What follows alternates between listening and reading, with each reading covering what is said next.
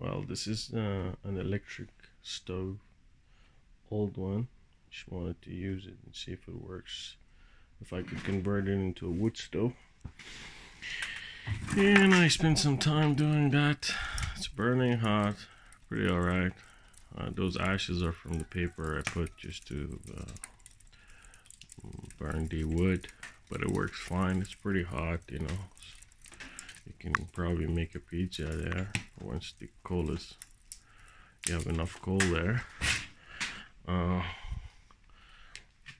glass is hot. I mean, it's not hot, burning hot, but the top is hot, you know.